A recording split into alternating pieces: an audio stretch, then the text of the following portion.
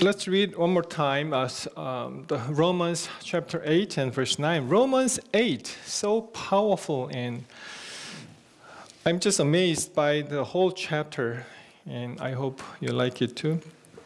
In Romans chapter 8 and verse 9, it says, "You, however, are the controlled by, not by the sinful nature, but by the Spirit, if the Spirit of God lives in you. And if anyone does not have the Spirit of Christ, he does not belong to Christ." If anyone does not have the Spirit of Christ, he does not belong to Christ. I want to ask you a question. Are you happy? What is your answer? Amen. You're happy. Yeah, you look like you look like happy as can be. Okay. Oh, that's a praise the Lord. That's why. You know, sons used to. Son is the one that gives her the momentum to be happy and live on. Yeah, if you have sons and daughters, and when you hear something good news out of your sons and daughters, it gives you more happiness, like that. We have to be happy. I mean, it is not an option, but it is a must. We have to be happy because we're born here, raised up here, and we are proclaiming that sons and daughters of God, and we should be happy. There's not an option. Because Bible tells us, 3 John 2, 3 John has no chapter, just chapter 1, so either 3 John chapter 1 verse 2, but simply 3 John 2, that means verse 2. It says, "Dear friend, I pray that you may enjoy good health and that all may go well with you, even as your soul is getting along well." So as long as your physical body and also your soul, your spirituality, mental body, altogether, that's our wish, because we are born image of God, and we have to be happy. So there's a key how we can be happy all the time. That's why I brought up issue, the formula of joy. When you study mathematics, some people like mathematics, some people doesn't like that much, but we all understand that there is a formula in mathematics. If you can master that formula, the structure, and it'll be pretty easy going when you solve the problems and easy to get the answer. But if you do not know the formula, it's way beyond, far beyond your expectation, and you can't solve the problem. There's a formula of joy too. Unlike a history book, you have to read and memorize some historic events, the dates, and some detail. But in the formula in mathematics, we have some good options to measure up, as long as you know what the formula is. Let's use our formula applying to our religious life. We all believe in Jesus. That's why we are here. And we are looking forward to seeing Jesus again in the near future. So what does that mean, believing Jesus?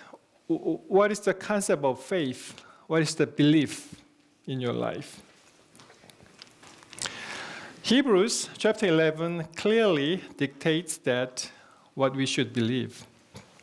It says, "And without faith it is impossible to please God, Because anyone who comes to him must believe that he exists and that he rewards those who earnestly seek him. Hebrews 11:6. So just summarize those two elements. So believe, what do we believe? Believe what? Tell me, you just read. You should remember. Yes, thank you, Lorena. The first one is God. There is God, existence of God. And the second element is that the God is not punishing God, but he is a rewarder. He's going to give you some reward. Good God. The word reward means, the Greek word here, misthapadotes. Here, misthapadotes, like that. So literally it means a rewarder, the one who rewards, right?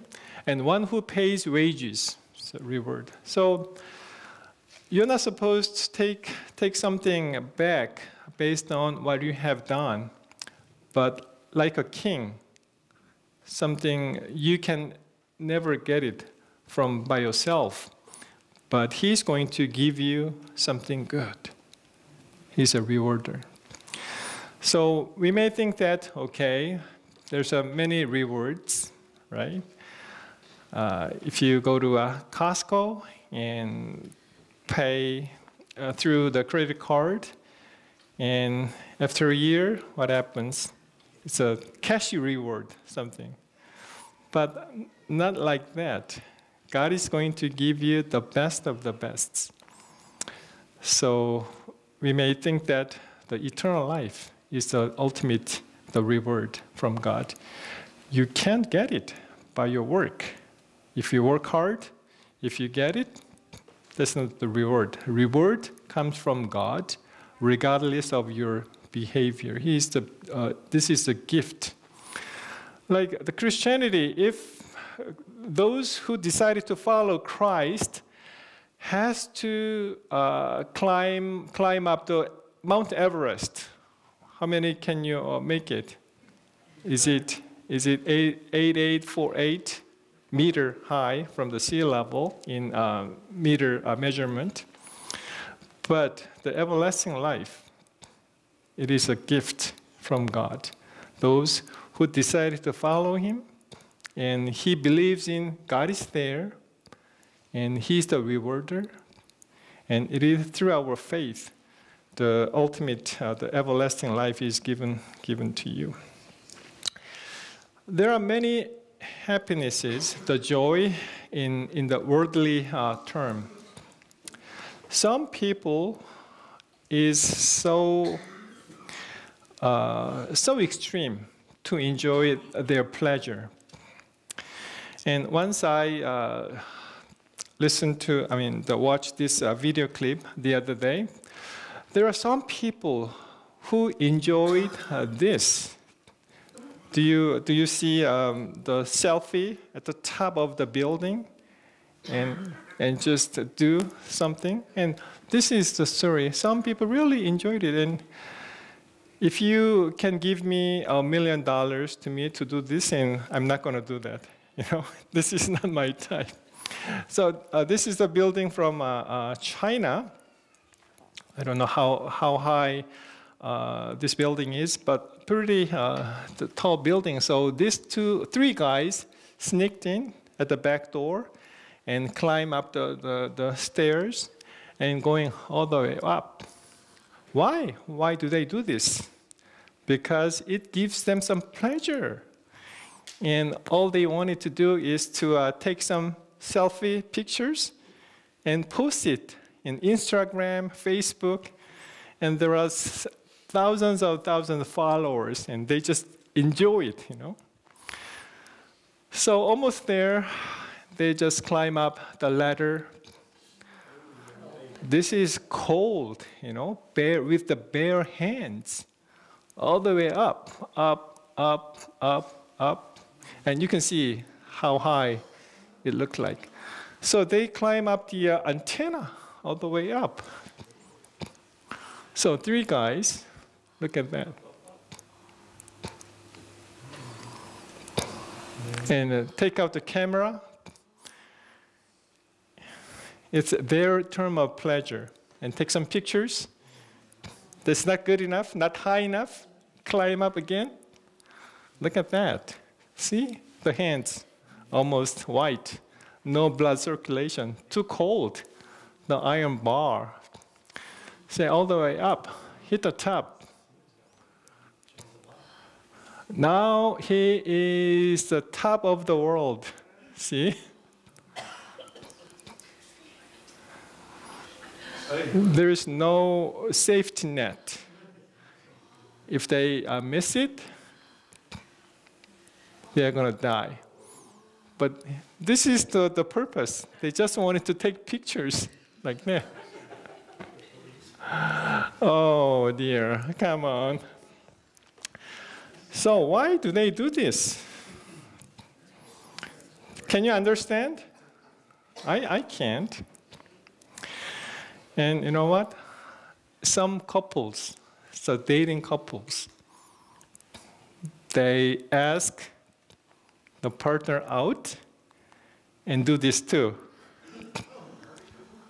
Like this, just holding on the hand. And the lady and gentleman, I'm so happy because my wife never is going to ask me out in the top of the building and to do this and taking some photos. By the way, today is my 27th anniversary. Oh, thank you, thank you. I didn't mean it, but you know, look at that, and I appreciate my wife's character.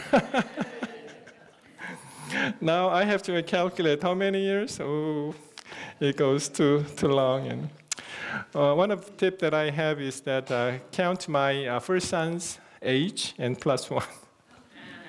That's an easy. So according to the report, there is some researcher. Why do people do this? Why? So the researcher found 15 selfie takers died in 2014, 39 in 2015, and 73 died in the first 8 months of 2016. People can die, and eventually they just fall off and they're dead. And there's a researcher from Carnegie Mellon University in Pittsburgh. His name is Henmark Lamba. This is what he found.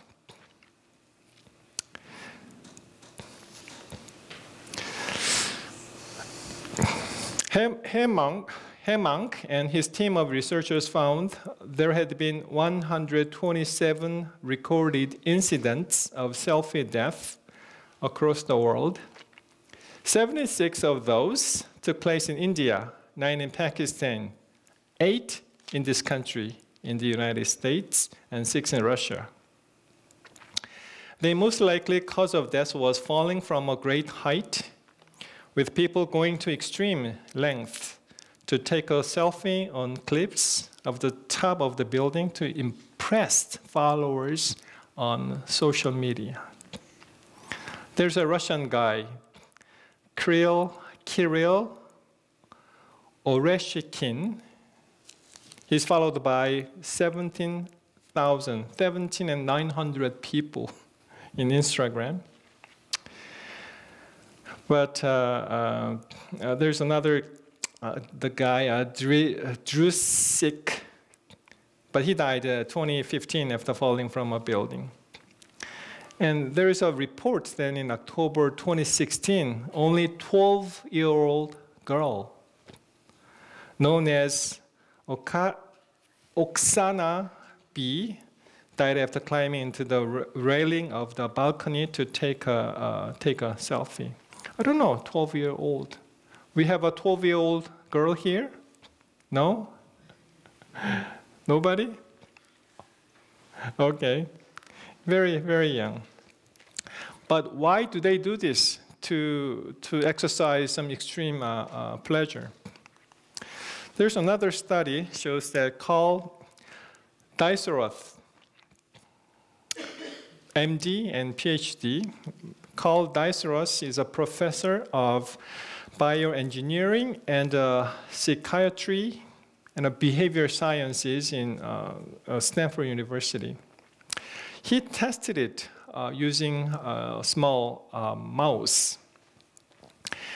And some mouse, the team found, some mouse is a risk taker. Some others are not. So they are testing some instrument. A type of mouse, the mouse is enjoying very constant chocolate milk. Not many, but when you push the lever and constant chocolate milk comes. Another type is that risk taker. When the mouse hit the bar, and not always the chocolate mix comes out, but all of a sudden, out of nowhere, huge chocolate milk comes out. It's kind of playing with a lotto, right? So that's a risk taker. So the scientists found that, why do they do this? It is called the nucleus accumbens, that little part here. This is a frontal cortex, this type, and this that area kind of send out some dopamine, which cause we feel the pleasure, the extreme pleasure, like that. So some mouse doing that kind of a risk taking, dopamine comes out. So they have to do this because of the pleasure. So dopamine acceptor. Likewise, some people, if they are not satisfied with the level of pleasure, they think it is pain. So they just keep doing. So this same area is related to drug abuse. Now, all kinds of addiction. Money, drug, smoking, alcohol, sex, all kinds of addiction. It is controlled by that little part. So they have to do something because otherwise they feel it is a pain, it's a painful. So they just do this and do that. So the worldly scientist teaches us that it is our tendency to meet the maximum pleasure. This is a society that maximizes our pleasure and minimize our pain. This is a society, the orientation. But we can't be satisfied our pleasure like this way. Because we are spiritual beings. Something has to replace the pleasure with the real thing, the spirituality. Romans chapter 8, we are going back to Romans chapter 8, verse 1, it says, "Therefore, there is now no condemnation for those who are in Christ Jesus. Because through Jesus Christ Jesus, this is the law of Spirit of life, set me free from the law of sin and death." So when you hear, there's no condemnation and we are free. And this is going to be our ultimate satisfaction if we are spiritual being and belongs to Christ. And verse 5 goes on, "Those who live in according to the sinful nature have their minds set on what that nature desires, but those who live in accordance with the Spirit have their mindset on what the spiritual desired. The mind of sinful man is death, but the mind controlled by the Spirit is life and peace." This is really important. The mind of sinful man is death, but the mind controlled by the Spirit is life and peace. So we have to ask to ourselves that I am a person, the spiritual person, or just person? Because if we are spiritually developed and spiritual person, and we can seek some real happiness and joy and pleasure in Christ. That the Galatians chapter 5 verse 22, the result of our spiritual being is like this. We can harvest. But the fruit of the Spirit is love, joy, peace, patience, kindness, goodness, faithfulness. In verse 23, gentleness and self-control. Against such things there is no law. We are not making those elements. We are not making love. We are not making joy. We are not making peace. We are not making patience. But automatically, if we are the men of God, children of God, and this kind of a character comes out through our lives. So we can test it. Okay, let me see. Oh, am I a man of love? Am I a man of joy? Am I a man of patience?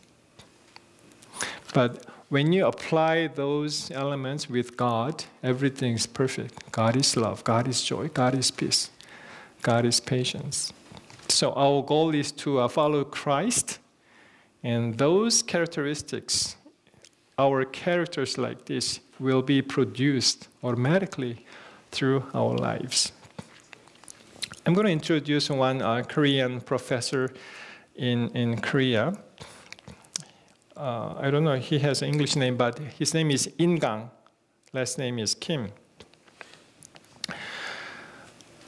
Such a sad story at the beginning, but fruitful story at the end. Because his father was he's from very poor family, and he has a lot of siblings. He was the youngest. He has 5 other siblings, but he was the youngest. So he was the youngest among 6. And sadly, he was stricken by polio at the age of 2. So sad. I mean, devastating disease. And now the vaccination and everything got improved, and we cannot see the polio patients anymore. I think it's exterminated, right? But back then, still, when I was in elementary school, there are, in my class, maybe 1 or 2 polio students, and very sad. And so he was not accepted in elementary school. Back then, he wasn't because you're polio and you're not a regular student, normal student, and you can't study in our school. He was devastated. He was abused by his father verbally, because his father used to say that you are useless, and told his mom that take this boy out and throw him away like that. So devastating.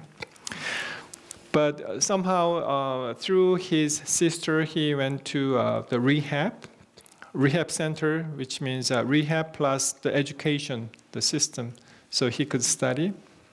And now he could go to high school, and very famous and very good school in maybe one of the top universities in Korea, Seoul National University.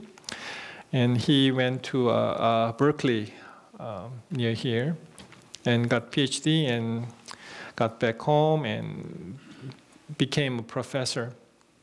So he is teaching mathematics. So meanwhile, in his college, he met Christ through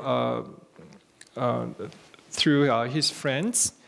And when he heard the story of Jesus, all kinds of insulting, he got spat on his face and bruised and got hurt. and even got naked and crucified on the cross. And that story reflected on his life, and he could begin to forgive his father, and now he can embrace everything. And his formula of joy is like this: our iniquity and our sin, just put it like a 0. And forgiveness and love put as infinite. So actually our joy is, we can make an equation. Our joy equals to our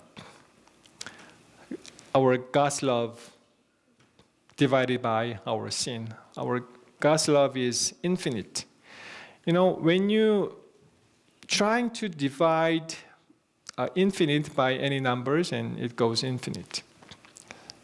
So the number remains infinite, and our joy is going to be infinite. Now after that he got married, and he has a wife, and he has 2 children. And in his book he says like this: God taught me how not to depend on my flesh. While I was in sick bed, I learned how to pray, how to read the Bible, how to praise when even if I'm in pain. And he says, I realized that the meaning of Abraham's understanding of the unseen promise, I recognized that hope means constant faith, even in a great despair. And he says, my conclusion ended up with unlimited love. The term of unlimited can't be understood as a limited human. We can't even apply it to us.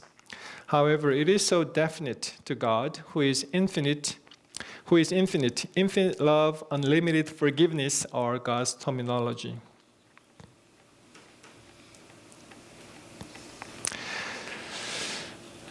And as I said before, he could embrace all the difficult times and pains through God's love.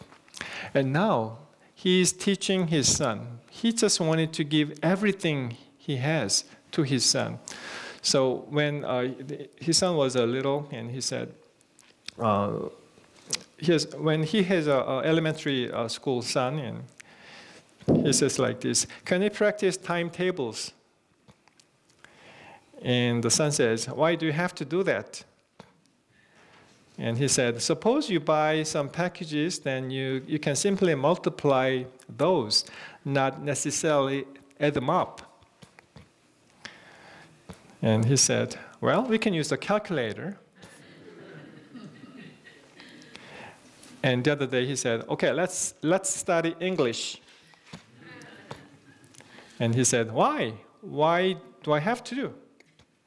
And he said, well, will that be a good idea that you can speak English and you can teach and you sell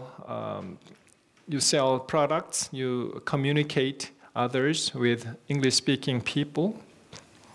And he said, why not have them learn Korean? Well, if they live in Seoul, they might learn Korean, but when you go abroad, you should learn their languages.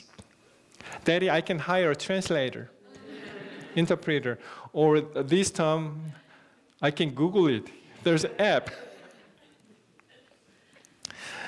So then he left to hang out with his friends. And this is what he said. I would like to give my son many, many things that I have. Wisdom, materials, opportunities, and even my life without any hesitation. Now I think I may know how my Heavenly Father's his mindset, how much he loves me. And he said, it is so difficult to be a dad. Can you see that? Formula joy equals God's unlimited, infinite love divided by our sin. When you have a trouble, when you feel you are very unhappy, before you blame others and think about yourself, the relationship between you and Christ, there's some solution. If you have a very good relationship between you and Christ, mostly other problems will be gone. Because the most important that gives us our happiness, joy, and pleasure is a relationship between God and us. That's because Philippians chapter 4, verse 4 says, "Rejoice in the Lord always." I will say it again, rejoice.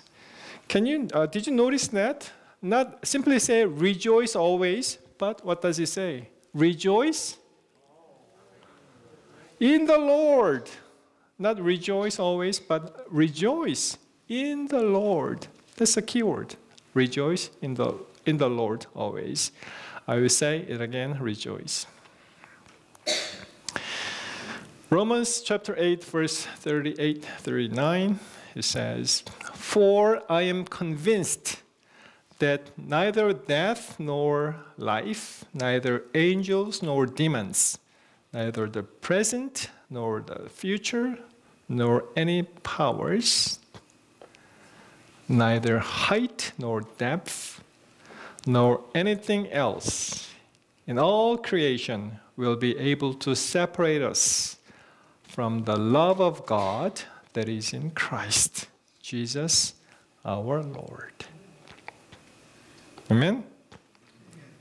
Nothing can separate us from the love of God that is in Christ Jesus our Lord. Likewise, may our Lord help us to feel the formula of joy should be the formula of our lives. I dearly hope that you and I should pray, and we should enjoy the happiness, joy, and grace that only God can give and can bestow to the saints like you and me. Hopefully, the joy and happiness and pleasure not comes from the worldly materials, the money, what you possessed based on what you have learned, your diploma, your occupation, but from the Lord only. And this is the key, that we can really rejoice in the Lord always. That's the formula of our joy today. I hope you get the message, and may our God bless you and forever. Shall we stand and have a closing hymn together?